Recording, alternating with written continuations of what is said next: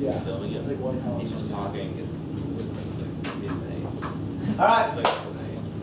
Buffers today. Woohoo! He's insult you. This because I know I will spill it. I spilled it yesterday all over my pants. Someone's messing around. Just like, Like we began talking about yesterday, the most important application for acid-base solutions is going to be one containing a common ion for the purposes of buffering. Okay, and I think I might have just given you the quick little definition of what a buffer solution is. It is a solution. Wait, the buffers. Yeah, it buffers. But what does it buffer? It buffers the pH, or it resists a change in pH. So if you have a buffer solution, you can add some strong acid and some strong base, and it would be able to withstand adding something strong without seeing an extremely big change in the pH, like if you were to add that to water. All right? So by definition here, it is a solution that resists a change in pH when you add hydroxides or your hydrogen ions, which typically are going to come obviously from your acids and your bases. Okay? Now, here's how you create a buffering solution. The purpose of yesterday was to kind of get you familiar with the common ion. A buffering solution will always contain either a weak acid or weak base and a salt that has the conjugate of it. Everybody hear what I said? A buffering solution will either have a weak acid or a weak base with a salt that has a conjugate of that weak acid or weak base. So an example would be, there's a weak acid, HF. Okay, that's going to break up into this. There's its conjugate. So we would want to have a salt that we would dissolve in it that has what in it?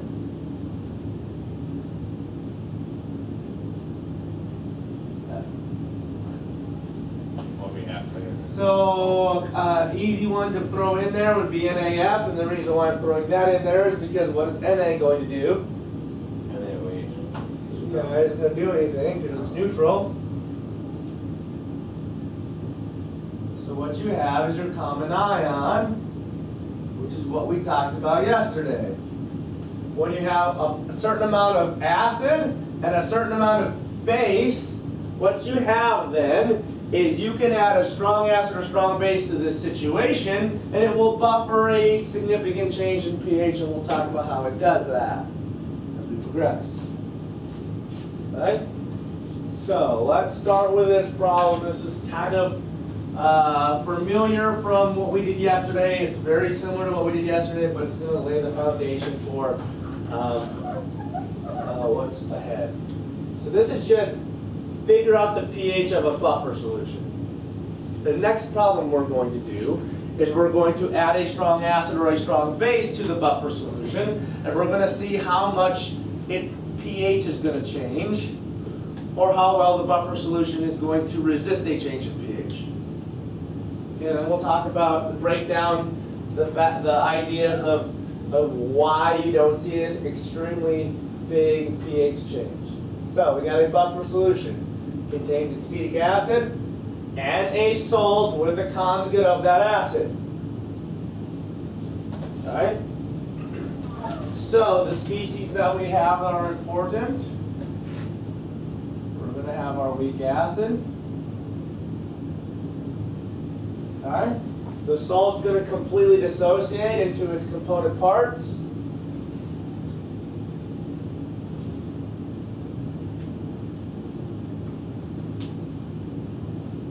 And we're going to have water. Well, we know that this is very weak, so it's really not important. We know that this is what? Neutral. Neutral properties. And these are our important things we're going to deal with. Okay. So our chemical equation that we're focusing on here then.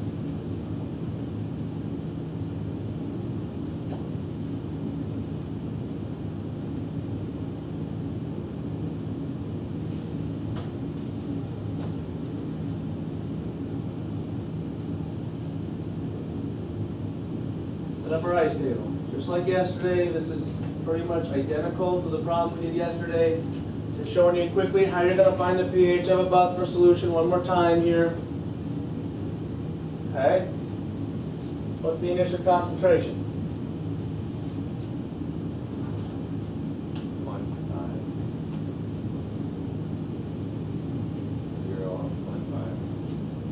Why is this one here 0.5? Because it's the salt, which associates completely. Yep, the salt dissociates completely and gives off that many of that particular ion.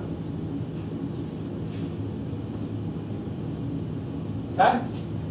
Still going to shift right, even though it's going to shift left less right than it would have had it not had the common ion in it. So,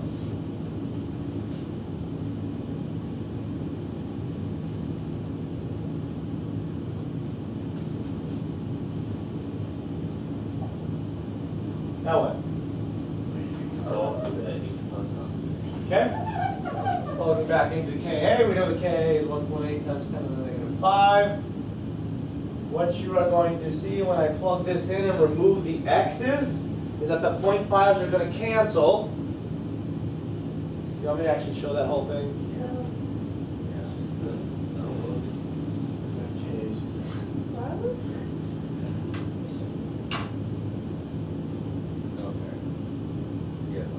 So when I remove the x's, these 0.5s are going to cancel, so x just equals your Ka. That makes sense.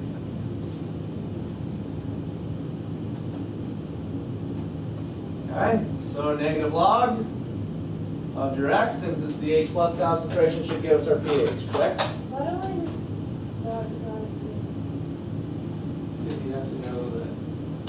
Well, yeah, once you know that they're the same. If they're the same, yeah, but this chapter is going to get a little bit more confusing because they're not always going to be the same. And since it doesn't take a whole lot of time to do that ice table real quickly, I was just fine doing it. But if you're fine understanding that principle, by all means, use the shortcuts. Just be careful. They won't always work. I totally understand. I'm a big fan of shortcuts. Trust me. What's pH? In fact, we are going to show you an equation in a couple days that will shorten some of this stuff. It's a 4.7. It's called the Henderson-Hasselhoff equation. No, it's called the, that's what I call it. It's actually the Henderson-Hasselhoff. But I like to say Henderson-Hasselhoff. Okay, pH is 4.74. Okay, so that is the pH of this buffer solution. So in theory then, if I were to add strong acid or strong base, this solution would buffer the pH around that. What I mean by that is that the pH would change a little bit, but it wouldn't deviate very far from 4.74, assuming you had enough of the buffering solution to be able to withstand a significant change in acid or base. Okay, that's what we're going to do on the next problem, which is considerably more difficult. And it is new. There's some new stuff. So now, same problem, but we're going to compare the change we would have with the buffer from what we had original. So our original pH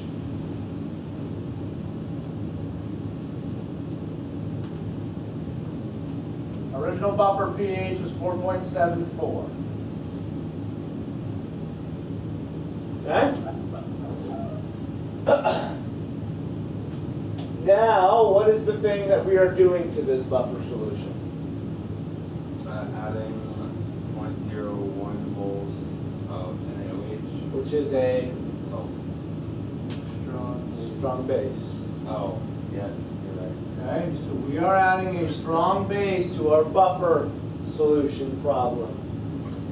Okay, just quickly identifying what our major species are. The we don't get too far ahead of ourselves. We have our acid.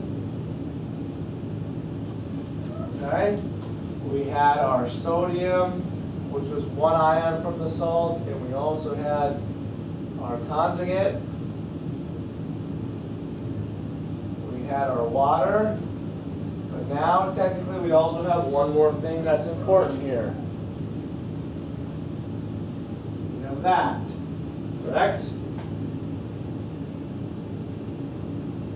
Why do I say we have that? Yeah, this is going to completely dissociate, giving us more sodium ions, which are neutral. So that's not important, right? This is weak, so that's not important. These are my buffer components, and we've added a weak or a strong base. Make sense? Okay? Well, this is really strong.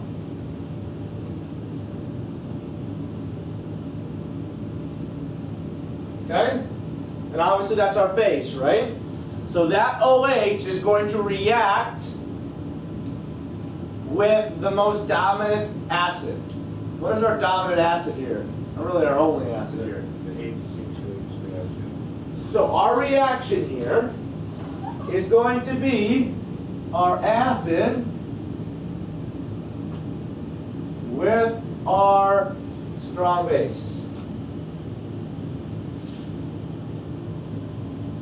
What is that going to produce?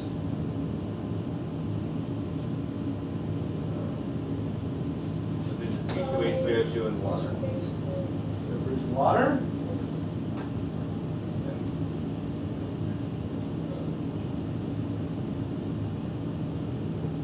So that is our reaction that we are going to focus on. This is a strong base. You guys all understand why the OH is going to react with this and not with water. This is a stronger acid than water, so it's going to react with the stronger acid. Is H2H3O2 a weak acid? Yep. That means C2H3O2 is a strong base. This? Yeah. A stronger base, but not stronger than this one. Okay. So it's still going to drive the reaction this way. This is so strong that we're going to say, we're always going to assume when we do these buffer problems and we add a strong acid or a strong base, that this reaction will go to completion. Okay. Oh. Okay? Because what we have to do is now we have to add another step before we do our ice table stuff. So, step 1.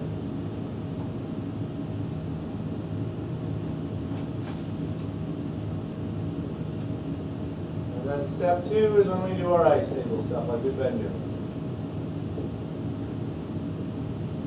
Right? And I like to write a before and an after. And we are going to assume completion.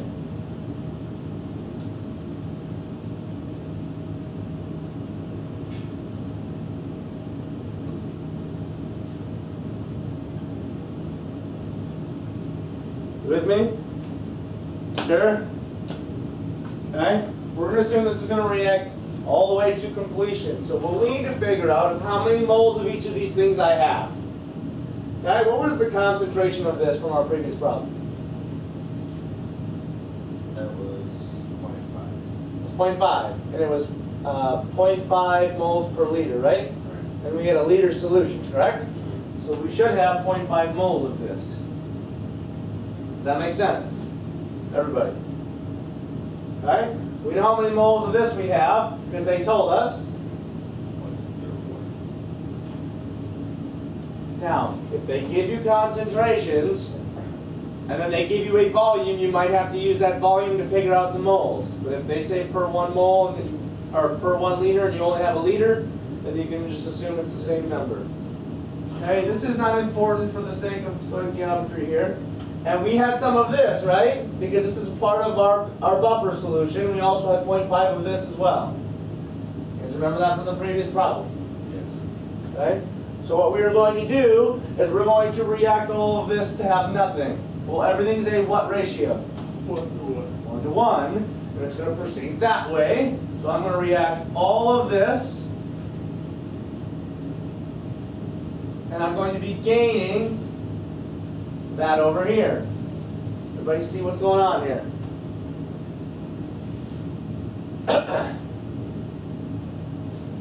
This will go to 0. This will go to 0.49. And this will go to 0.51.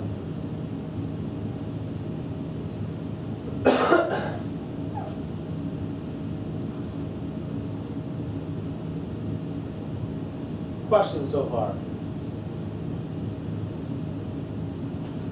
So when we add that strong acid or strong base in there, it's going to react with the acid of the buffer and convert a strong base into a weak base. Okay? Now we can do step 2. So this will be step 1. Step 2 is our original ice table. Okay? We're going to use, we're still in a 1 liter solution, everything up here, correct? So this mole number divided by 1 liter just is the same number, 0.49 molar. Okay?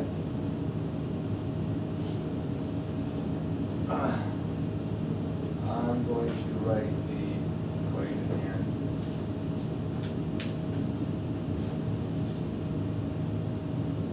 So 0.8, only to the shift left. What? No. I can just get rid of the H2. Oh, yeah. I don't know why I put the H2 in there.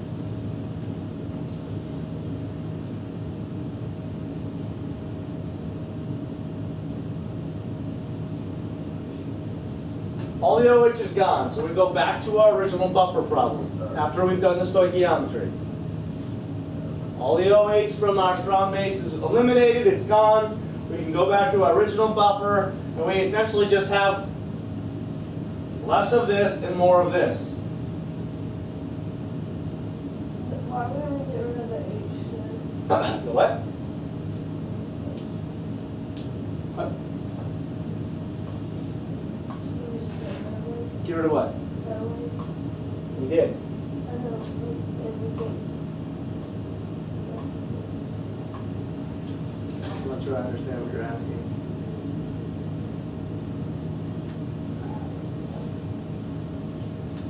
Fine. If you want me to just skip this ice table stuff, you probably are pretty familiar with what it's going to look like. So your Ka, what was our Ka from the previous one? 1.8 times 10 to the negative fifth. And then we would have had, this is going to be x. Okay? And then this would be 0.51 plus x, but we're going to eliminate that x, right? And this is going to be 0.49 minus x, but we're going to eliminate that x for the 5% test. Am I doing too much? Am I abbreviating too much, or is everybody following? Okay? Now notice how similar this looks from the previous buffer problem. Wasn't this just 0.5 and 0.5 in the previous buffer problem? We added 0.01 moles of a strong base, and this is how much it affected it. So what your x is then, when you do the math, is 1.7 times 10 to the negative fifth. I'm telling you right now, if I took this and went over my initial concentration, it's going to follow the 5% test. Okay, so I'm going to save the extra work of putting in and trying to figure out the 5% test. Okay, so this is my H plus concentration. Your pH is the negative log of that.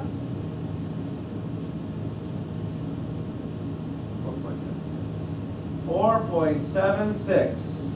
So, adding that strong base, did it affect the pH much? Yeah. I mean, not much. No, not much at all.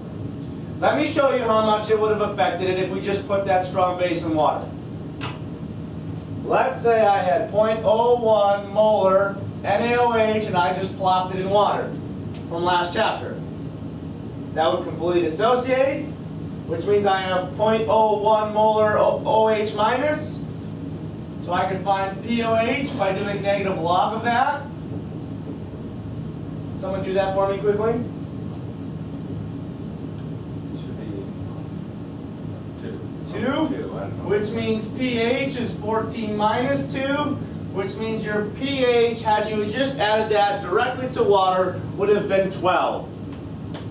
Oh, yeah. For decimals, if it shows a 0.01, it's 10 to the negative second, 10 to the negative third, and then go 0.001.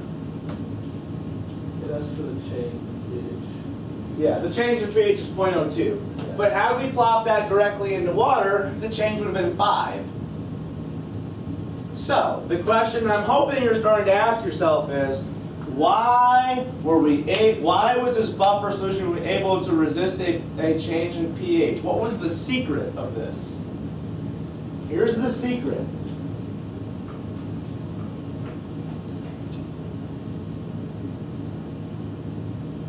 A strong base was converted to a weak base. That's the secret of these buffer solutions. What you notice is we have equal amounts of acid and its conjugate base. If I add base, it'll react with the acid to just convert it to a weak base. If I would have added an acid, it would react with the conjugate base to produce a weak acid. And so what you end up doing is taking something that is strong and converting it into something that is weak really easily. Okay? Questions so far? It's a lot. It's important to understand the key kicker here is that what we're doing is we're taking the strong thing and we're converting it into something weak. Because we know the weak thing stays together, right? Okay? This is completely dissociated, but if I convert it to the weak base, that's going to stay together. Okay? And if it's going to stay together, is it going to contribute much to the pH? Or change the pH much? No. So, what I want to do is kind of summarize this.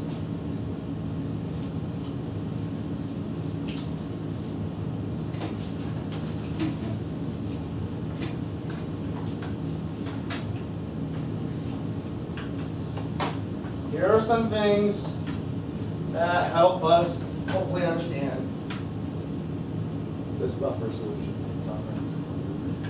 What? Okay, so how does it work? So, the buffering solution, the pH is governed by this. I don't know if you guys know this. When we were doing the the problem, we had our Ka, and it was our H plus concentration, and we had our conjugate base over our weak acid. Okay, if we were doing started with a weak base, this would just be flipped. These two guys. This is a constant, right? So couldn't I solve for H plus?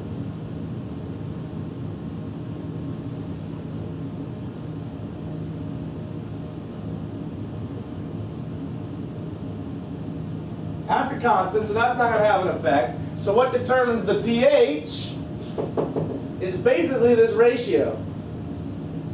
So here's some things that are really important. We're going to talk about this much more when we spend some more time talking about what makes a buffer a really good buffer. Here's kind of alluding to some of those things. If the amounts of your conjugates are large, which is what we had, didn't we have 0.5 of each of my conjugates? Compared to the amount of either strong acid or strong base that you add, we had 0.01 of my strong base. Then what you notice, our ratio at the beginning was 0.5 over 0.5. Our ratio once we added the strong base was 0.51 over 0.49. Do you notice that the ratio is relatively constant here? So, there are a few things that are important. You want these two numbers to be equal, and you want them to be big. Why would you want them to be big?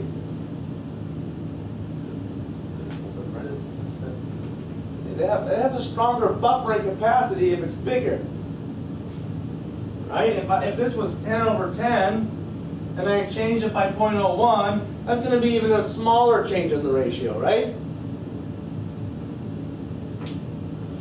Okay, now I do want to summarize all this on this next slide. This is more of the process here. What? This is more of the process here than it is we're doing a math problem. Okay? First off, buffering solutions. What are they? What do they consist of? Have you figured that out yet? Weak acid or weak base with salt and Yep. So buffer solutions.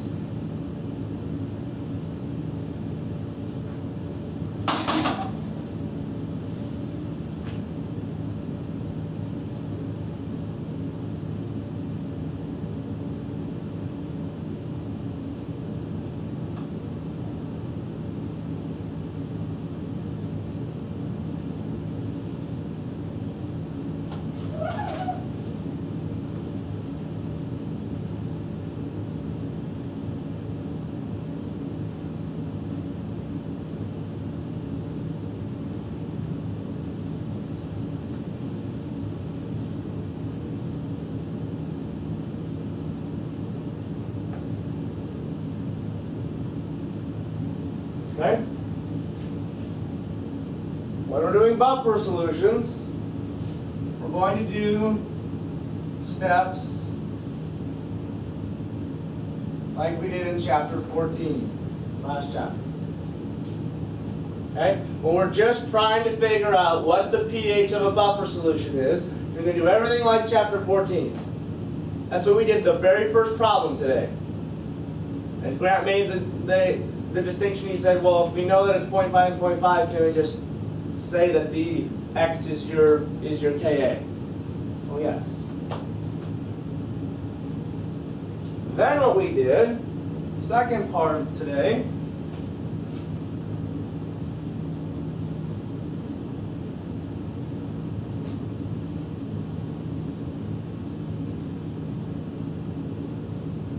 is we added a strong base, but you could also add a strong acid.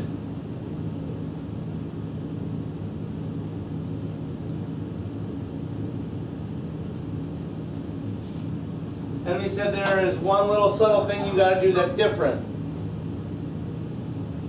First step was what? What do we have to do?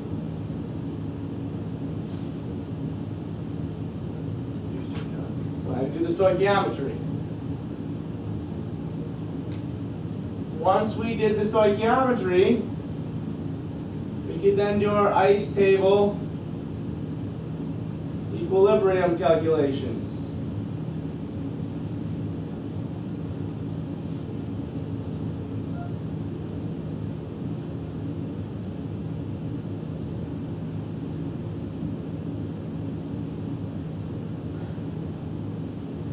Right?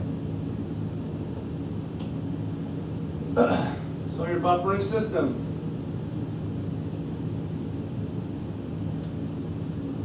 One thing that makes a buffering system good is you want to have large quantities of what? Buffering solution, a little of the strong acid base. And you want large components of your either your weak acid and its conjugate or your weak base and its conjugate from back up here, right?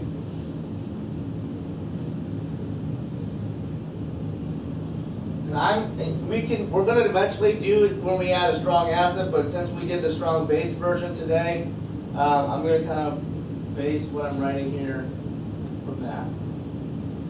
And I'm going to symbolize our weak acid as HA.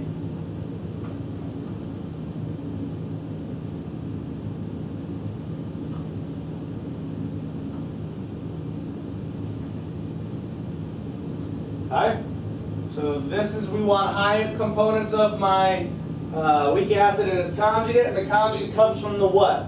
Salt. The salt. Okay, good job. So then our reaction was, we said the OH that we added from the strong base reacted with what?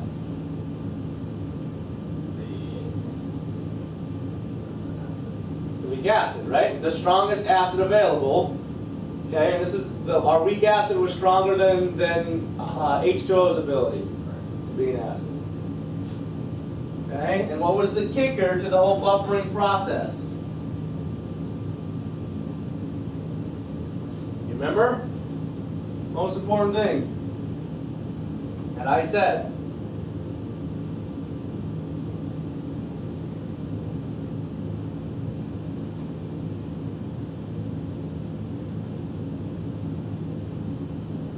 Or strong to weak.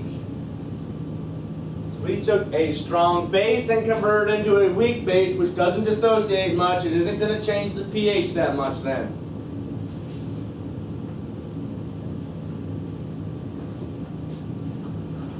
So then in the end,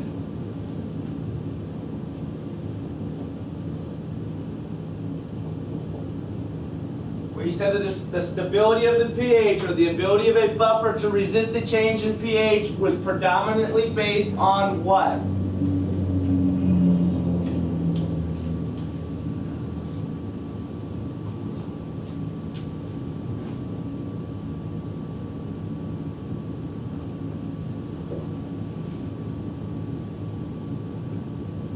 We said it was predominantly based on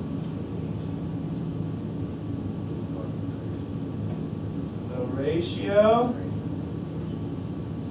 of your buffer components. Remember, we started out with 0.5 of each.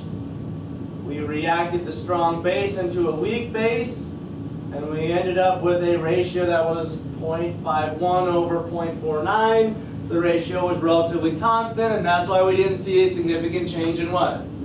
pH. You might want to make sure you get this down somewhere. You might actually use this at some point.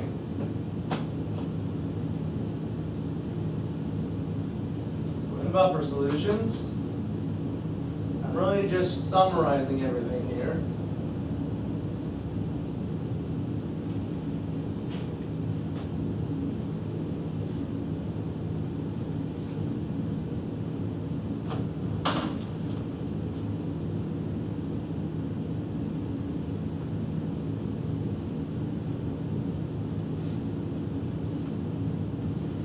Now, if I put 0.5 moles of a strong base in this, is there limits to the buffering solution?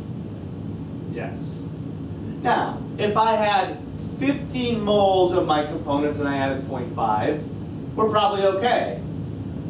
But if I add 0.5 to something that only has 0.5 components in it, we got a problem. So there are some limitations to these buffering solutions. Okay? So the reason why our pH remained constant is because we had relatively high components in relationship to the amount of strong base that we added. Okay? So really two things are key. You want high concentration of your components and you want them to be equal. And you want to add a relatively small amount of strong base in comparison to that. Any questions that you're struggling with on this lesson? I know I kind of broke it down and repeated myself a lot of times, but